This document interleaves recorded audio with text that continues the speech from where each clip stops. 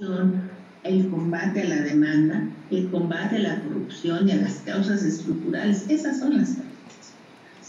Y como autoridades, este ámbito es sumamente importante para todas nosotras y nosotros, porque es la única manera en que podremos conseguir las acciones que verdaderamente son necesarias para combatir este fenómeno.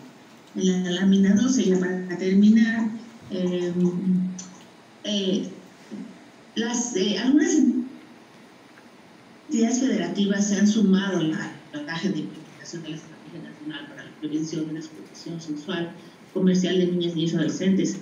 Y Tlaxcala es una de las entidades en donde se va a desarrollar ese pilotaje. El interés que han mostrado algunos presidentes municipales es muy alentador. El apoyo que se está dando desde la Secretaría Ejecutiva del Sistema de Protección de Tlaxcala también ha sido muy significativo. Existe mucho interés, de conciencia del problema serio de Tlaxcala, y se tiene la intención y se ha evidenciado con trabajo real.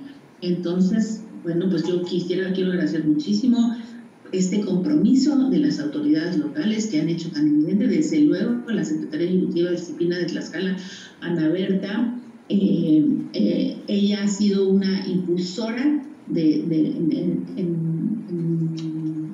en fortalecer la agenda de la niñez en Tlaxcala, específicamente en este tema tan complicado y tan doloroso como es el de la trata de personas, en lo que atañe a nosotros, niñas, niños y adolescentes. Ya nada más para concluir, comparto el cronograma de las acciones que deben seguir las autoridades locales en la implementación de esta estrategia. Desde luego, estoy segura que vamos a seguir contando con el apoyo, con la participación de todas las entidades y con el compromiso personal de los dirigentes